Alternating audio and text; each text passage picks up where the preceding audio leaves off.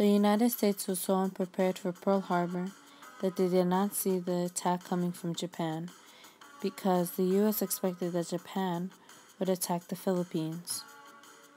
But Japan had also overextended their military forces in other regions, which made the U.S. believe even more that they could not concentrate their military forces for a large-scale strategic offense in the Pacific. The U.S. Navy conducted a warning that Japan might attack, but the Army staff in Washington disagreed with this. So the War Department sent out a message to commanders advising them that they did not see any changes in Japan's foreign policy in the near future, but they were completely wrong. Then, the United States really underestimated Japan's capabilities because of their unimpressive past records.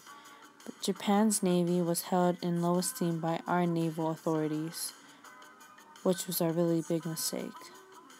The Japanese Navy simultaneously hit every major air force of Oahu by launching torpedoes from airplanes in shallow water, at which Japanese pilots were trained to skim the torpedoes. But what the U.S. was really unprepared for was 188 planes destroyed, 8 battleships damaged or sunk, and 2,000 servicemen killed. So in the end, America was really unprepared for Pearl Harbor, just like how you are unprepared for this. I